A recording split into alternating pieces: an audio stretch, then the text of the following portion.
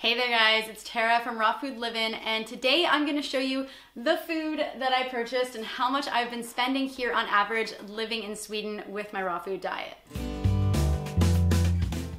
Okay, so before I show you the food that I purchased yesterday at a market here in Sweden and talk about what the food costed me, I want to say something. A few years back I moved to Australia and everybody said, just wait Tara, you're going to be so surprised, it is so expensive, the cost of living there is so high. And when I moved to Sweden this time, people said the exact same thing. It's so expensive, you just wait. You think you're gonna be making more money, but actually you're gonna be spending way more, so it evens out. And what I have found is that my experience is the exact opposite. And there's a reason for that. Because I see it as two ways of looking at the same situation. I could walk into the grocery store in the small town that I live in called Falsterbo that is known to be a ritzy, high-priced tourist attraction area, and I could go, wow, this really sucks. Sweden is so expensive. If I want to get a small pack of dates, I have to pay $9, or if I want to buy a mango, it's going to cost me $4. This is crazy, I don't know how I'm going to afford living here. I could do that, and for a lot of people, I'm sure that that is their experience of living in Sweden. Or, the way I see it is I can explore an alternative. I can try to find, I don't know, locally sourced produce or cheaper produce. Just explore my other options instead of just taking everything at face value and assuming that it is expensive here because people have told me that it is, or because my first few experiences told me that it is. So I chose to explore another option.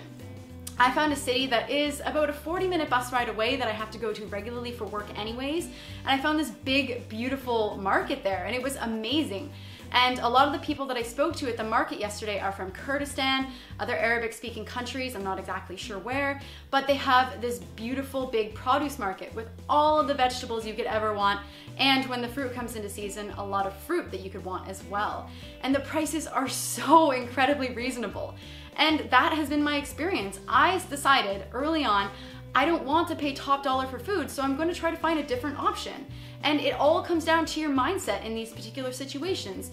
You get to choose, is what I'm saying. You get to choose the experience that you have, and it all depends on what you're willing to do to find alternative options. So this is the food that I got. I'm going to show you close up all the food that I purchased. And I have the individual prices as well for what I spent on each item. What I want to say is all of this food right here I got for $20, which is a third of the price of what I'm used to paying in Canada for the same food.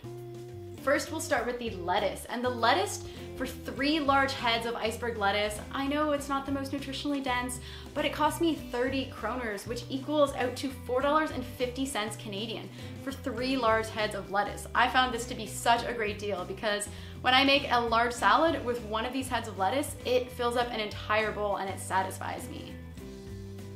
Next up we have avocados. I was able to get 6 avocados, and what is not pictured here in this close-up video is a bunch of green onions that I got as well, and a small spicy pepper. And for those items, for the 6 avocados, the pepper, and the green onions, I only paid $8, which is crazy, and they're really good quality avocados. Then I purchased 3 zucchini, which worked out to 15 kroner or $2.20 Canadian. Next, I was able to get these 2 big and beautiful mangoes, and they are huge. Like, they are probably some of the biggest mangoes I've seen.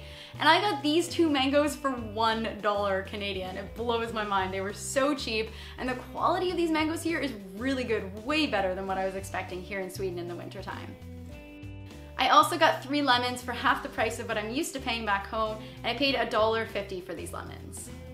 Then comes the purchase that I was most excited about yesterday at the market, and these are beautiful Italian cherry tomatoes.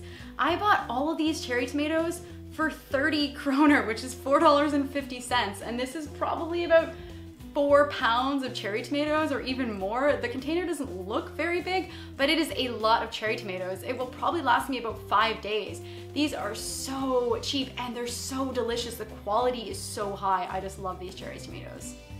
Altogether, this food costed me $20 Canadian, or the equivalent to $20 Canadian. And I'm not making this video to boast or to say, look at all the beautiful cheap produce I have, sucks for you. That's not what I'm getting at. What I want to show is that just because people tell you you can't find something, or you can't do something, or it's impossible, doesn't mean that that's the truth. Honestly, I really feel like it comes down to your mindset. If you want to find an alternative for affording beautiful food like this, because this is so cheap, you can absolutely do it. I'm not saying that me taking a 40-minute bus ride is anything close to being convenient. It's not necessarily, but for me it is worth it to get beautiful produce and also to be able to support people who may not make a great living otherwise. This might be the only way they have to make a living in this country. So I feel good about supporting that. I really think that in most countries there are alternative options aside from just going to the grocery store and accepting the prices that you find there. You can also grow some of your own food. You don't even need a lot of space to do this. There are a lot of videos online showing how people grow food in small apartments or on balconies with very, very little space. And I'm hoping I'll be able to show you myself growing food in the little garden space I have here in my tiny home. So if you enjoyed and appreciated these budget tips and me showing you that there are other options out there, instead of just accepting the status quo, give this video a thumbs up, share and subscribe, and I'll catch you guys next time.